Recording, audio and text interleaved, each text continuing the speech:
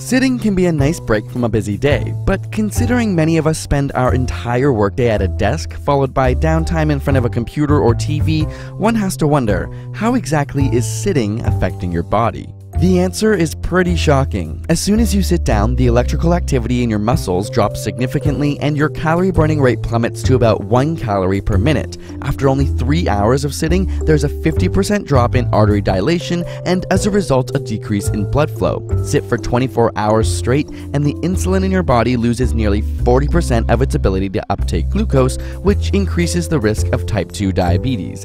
And things only get worse from here. After 2 weeks of sitting for more than 6 hours a day, LDL cholesterol, sometimes called the bad cholesterol, is increased along with other fatty molecules, putting you at a greater risk for weight gain. On top of this, the enzymes responsible for breaking down fats plunge, and because of the prolonged inactivity, your muscles begin to break down. Gradually, their contractions become weaker, ultimately impeding the pumping of blood to your heart. Even if you work out regularly, the minute you stop moving, the deterioration begins again in proportion to your sitting time. And that's the scary part. Research shows that just as exercise doesn't necessarily counteract the negative effects of something like smoking, it doesn't counteract the negative effects of too much sitting. A year later, the effects begin to compound, and some studies in women have even shown a decrease in bone mass upwards of 1% every year.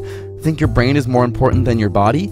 Physical movement not only helps pump blood and oxygen to the brain, but also sends mood-enhancing hormones. When we don't move, brain function begins to slow down. Perhaps the most shocking is that after 10 to 20 years of sitting for 6 hours a day, you may have lost up to 7 quality-adjusted life years. That is, years without medical issues or death.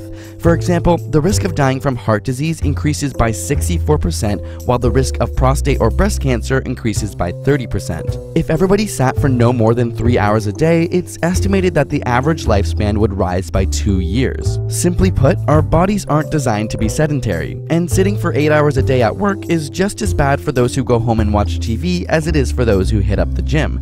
It can literally be a lethal activity. So what's the best solution? We put together a list of the top tips to fight the sitting epidemic, no matter how lazy you are, using scientific research and clever tricks to make it easy. There's a link in the description to that video, which you should definitely watch.